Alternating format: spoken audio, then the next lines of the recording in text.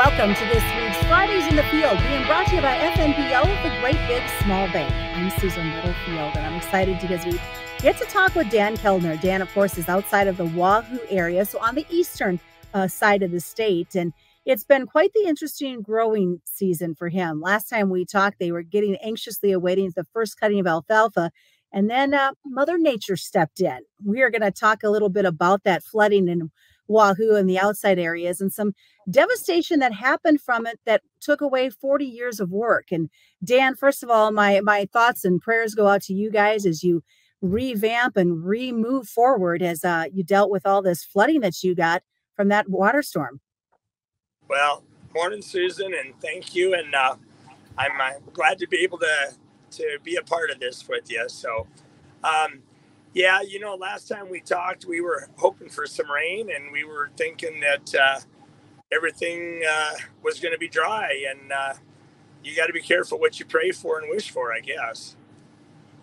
You sent me a text message that said you and I were kind of corresponding back and forth with how much rain we had got.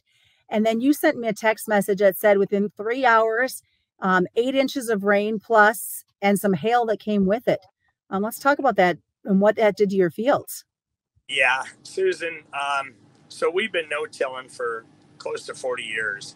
And all I can tell you is we lost so much of that in just a few hours. Our fields were in really, really good condition.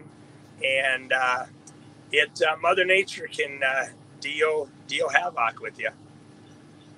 So how do you go back from that, Dan? I mean, 40 plus years of no-till work to be wiped out in 3 hours. How do you prepare those fields to go back to that no-till situation? That's been the issue. We have not worked on these fields for a long time. And so we were actually having to turn it black, which we are not used to doing. And the other thing, not only our topsoil that we lost so much of, but we lost our fertilizer, whether it's the dry and the liquid, and it cut down the hills, it cut across the hills. Road ditches are full of stalks and silt, and it's a mess. We've got a lot of work to do, but we're trying to get back in and get her all fixed up. I talked to one farmer, Dan, who said, I might find some of my corn growing in the ditches because that's where Mother Nature pushed it when the water came through.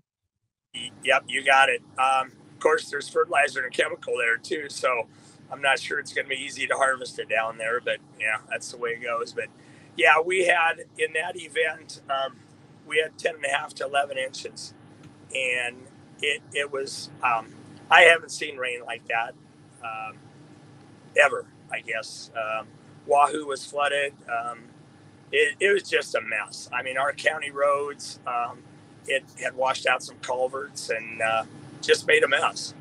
Well, you're talking to us from inside the planter. Is like so many folks, they're still trying to get the seed in the ground for the very first time because Mother Nature has brought some much needed moisture, but unfortunately, maybe a little bit too much too quick.